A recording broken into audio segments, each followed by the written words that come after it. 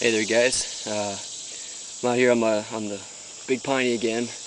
Another 8-mile float. Get them free because my dad actually works at the resort, so it makes it real nice for my little hobby here. And I was just checking out this little root wad here. As you can see, it's full of. It's got a lot of leaf litter. It's more of a slower flowing part of the river, and a lot of the leaf litter usually sits at the bottom, and it's great for soft shells hiding under. And these guys right here, actually, this is a red-eared slider.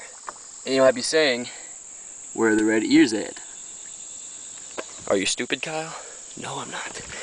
Actually, as they get older, they actually lose that red pigment, and they have more melanin. And as you can see, it's just completely black right along here. It sucks because I'm all by myself and gotta be my own cameraman, but it's cool. This cool little female, though, I can tell.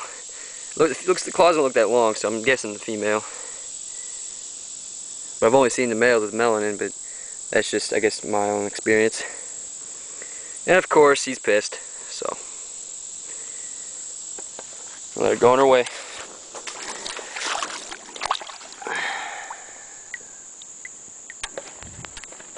Be more where that came from. Okay, now here's a female red, and I am positive on this spot based on her size, because a male won't get this big. And you can see she's very melanistic too, and equally cranky, I would say. Doesn't like my kayak very much. Doesn't like me very much, but I like you. Yeah? Okay, maybe we won't hate each other so much. Okay, I just thought I'd show you the female. That I know for a fact it's the female. So, also the claws, you can see there. Alright, see ya.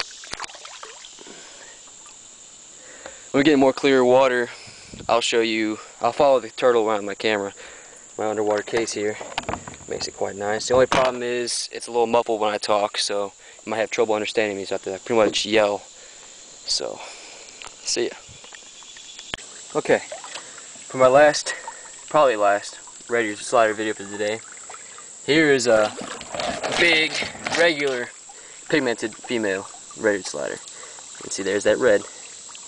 Don't be shy, show it. But she's good size though, pretty heavy. I'm not sure, I should probably not grab it at this time of the year, but maybe, you never know. You been doing it? Hmm?